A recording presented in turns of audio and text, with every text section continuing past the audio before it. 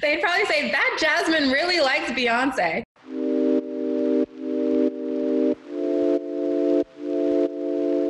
So I was actually engaged to be married, and I was in a relationship where I would never have to work again. But I felt that when I was in that relationship, I wasn't living my true purpose, and I wasn't becoming the woman that I really wanted to be. I felt like if I went into that relationship, part of my destiny wasn't going to be fulfilled. So I ended my engagement and I sort of started my life over. And that led to me meeting my now business partner and creating Cherry Blossom Intimates. But had I stayed in that relationship, I seriously doubt that I would have created this.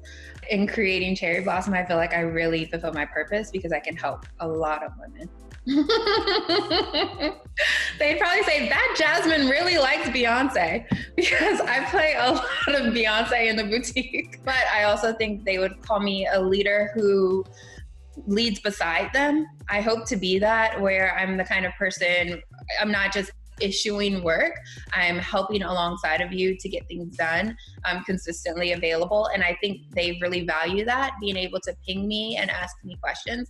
Like working alongside of them our first year of being open, literally fitting patients and customers right along with them, teaching them and guiding them every single day, I think really set the tone for our business.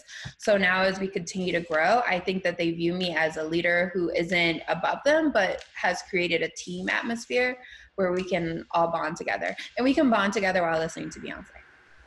I think that the younger generation should be careful about following the advice of people who act as if they have a lot of time, because we don't have a lot of time to achieve our goals or to make our dreams come true or to help the world. I want to make sure that we're balancing that idea of self-care and chilling and relaxing with the understanding that this is such a pivotal time for all of us young people to create something and build something that the world has never seen and to implement change. I just want us to know that we can really get things done while we're young, while we're productive, while we're focused. I don't want us to go into like, well, I'm in self-care for 6 years and I never really got back to work and did the things I wanted to do.